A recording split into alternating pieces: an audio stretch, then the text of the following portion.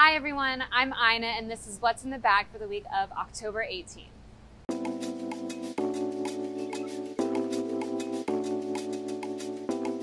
Let's start off with our greens pack. For our baby greens, we have an Early Mizuna, a gourmet lettuce mix, kohlrabi, a spicy brown mustard, and sprinkles of curled cress. For our microgreens, we have Miz America Mizuna, red streak mustard, micro kale, and sprinkles of micro sorrel. All right, everyone, I made a tragic mistake when we filmed this video. The sprinkles in the red box with your baby greens are actually Thai basil, and the sprinkles in the microgreens are actually lime streak mustard. I'm so sorry I misspoke. I hope you'll forgive me. Now, enjoy the rest of the video. The Micro Miz America Mizuna has a really dark purple leaf and a really complex flavor. It's a little spicy, a little bit peppery.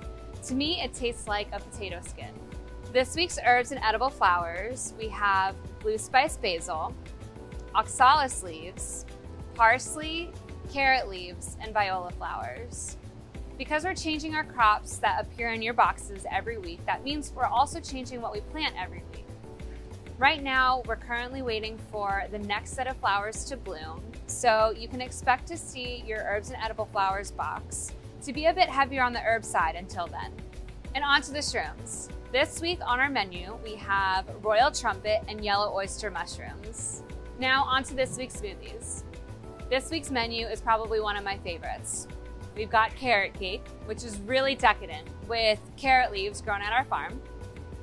Scarlet Thrills. This has Scarlet Frills mustard, but we should probably rename this smoothie to chocolate cake. It's so delicious. And last but not least, Biscuit Green, which has Farm.One's Blue Spice Basil. For all of our members receiving the Shrooms Pack, this week's surprise is a dried porcini powder. You can mix this powder with garlic powder and salt to create a really delicious seasoning. Or you can add it to sauces, soups, even stuffings to boost the umami flavor in some of your favorite recipes. I'm going to use the dried porcini powder to make a mushroom risotto this week. Okay, don't forget your chopsticks. You're going to need it for this week's surprise. All of our members are receiving NYrture Foods Black Natto. NYrture Food was founded by Ann Yonatani, a microbiologist with a passion for both food and science. Natto is a traditional Japanese comfort food made of cooked whole fermented soybeans. It's known for its unique and distinct aroma, but particularly known for its sticky texture. Natto is full of active probiotic bacteria, and it's typically eaten with a bowl of rice.